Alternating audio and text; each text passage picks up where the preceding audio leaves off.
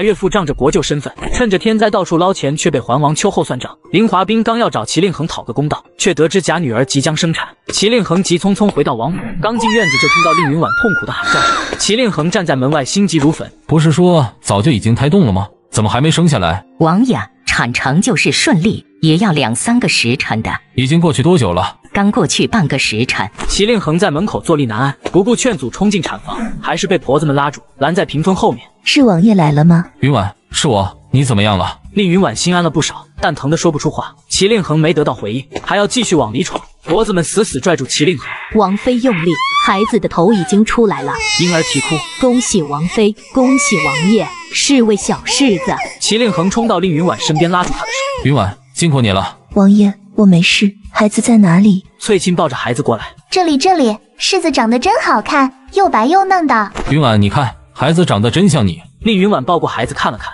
还真是挺白的。王爷，您想好名字了没有？还没有，这个就不用咱们俩操心了，父皇会赐名的，你先好好休息。几天后，令云婉的精神恢复了不少，麒麟恒一直陪在她身边，抱着孩子爱不释手。王爷，父皇什么时候赐名？到现在还不知道怎么叫这小家伙。路途遥远，不过应该快了。总觉得这回不止赐名这么简单，不知道王爷在卖什么关子。1个月后，宫里的赏赐终于到了。令云婉带着翠沁来到门口，看到一座金山合成堆的丝绸。王妃，好多的丝绸啊，这些东西王府都堆不下了。令云婉皱了皱眉，拿着厚厚的册子找到麒麟恒。王爷，这会不会太多了？你要是知道父皇母后多么喜欢你和我们的孩子，就不会觉得多了。也好，之前救灾就用了很多银子，暗中又还了苏家一些，现在府里确实有些空虚。父皇和母后为我们的小家伙取名齐载君，为了齐载君，你差点命都没了。云婉，这是你应得的。齐载君，父皇取的名字不错。翠沁，东西带着人入库吧。是。翠沁带着仆妇们忙了好几天，总算是把宫里的赏赐清点整理好了。转眼间到了齐载君的1岁生日，麒麟恒和令云婉给他办了抓周宴。载君，抓一个你喜欢的。小奶团趴在麒麟恒怀里，假装朝桌子上抓了抓，扭头向令云婉伸手。傻孩子，你抓错了。小奶团不依不饶，使出吃奶的力气抓向令云婉怀里的荷包。哎呦，王妃这荷包里是什么呀？一枚印章而已。印章好啊，以后当个善于书画的读书人，天天都和印章打交道。桓王夫妇对视一眼没有接话。送走宾客后，令云婉打开荷包，露出麒麟恒的私印。载君这孩子手也是太不听话了，抓我的印章难道不好吗？他的抓周宴，您可是要写信告诉父皇母后的。他们纵然疼爱您和载君，就怕有人多心，毕竟是王爷的印章，象征着权力。不用多心，舅舅的解读不是挺好的吗？再说了，咱们自己的孩子也轮不到别人说3道4。听闻太子病情又重了些，太子妃似乎有了怀孕的迹象。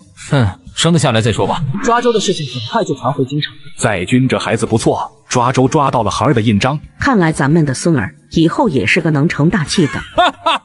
皇后说的在理，赏赐肯定不能少。令云婉站在王府门口，看着宫里又送来一座金山，顿时觉得有些无语。世子满月了有赏，满100天有赏，满了6个月也有赏，帝后可真是宠爱咱们世子。哎，多亏我们不在京城，不然小家伙怕是要被帝后宠坏了。令云婉收好赏赐后来到书房。王爷，阿福回来了没有？应该是今晚就到。怎么了？云姨说等外甥周岁之后要过来探望我们母子，这都快过年了，怎么还没有过来的消息？令云婉担心弟弟的情况。晚上阿福回到王府带来了令府的书信，令云婉接过家书，眉头紧皱。云姨不能来了。云姨不是早就说着想看她的亲外甥，如果不是实在走不开，她不会不来的。她在信里说明年打算下场考科举，想安心念书，等考中了再过来。她有凌云志是好事。也是，云姨是令家这一房唯一的一个嫡子，承担着家族重任，从京城过来路途遥远，不能为了看我就耽误她举业。令云婉就给令云逸回了一封家书，也不提自己的思念之情，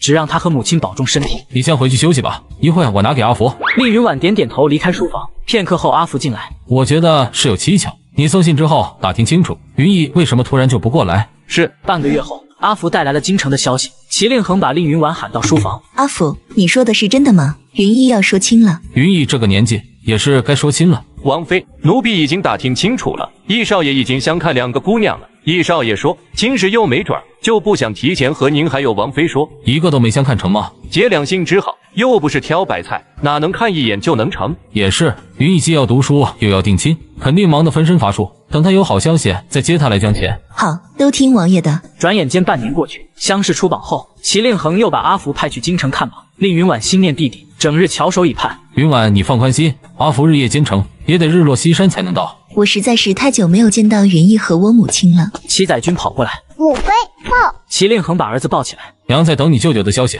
别烦你娘。舅舅？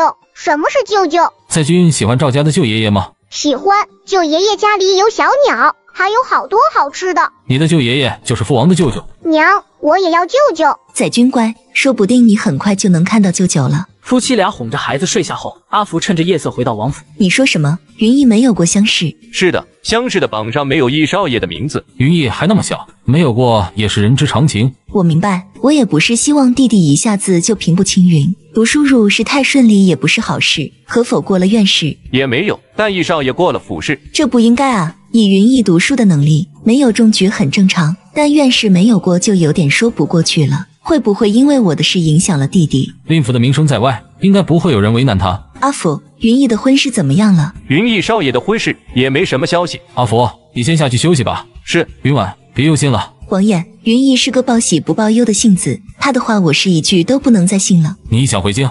先不急，我想找的人不是还没有找到吗？你也先帮我查清楚，云逸为什么没有过府试，总得准备万全了再回去。也好，那人确实不太好找，我再催手底下的人动作快点。半个月后，令云婉收到了一封令云逸送过来的家书。您看看，云逸说一切都好，他总说家里什么事都没有，可实际上呢？您派去的人怎么说的？齐令恒犹豫了一下，还是把收到的消息告诉令云婉。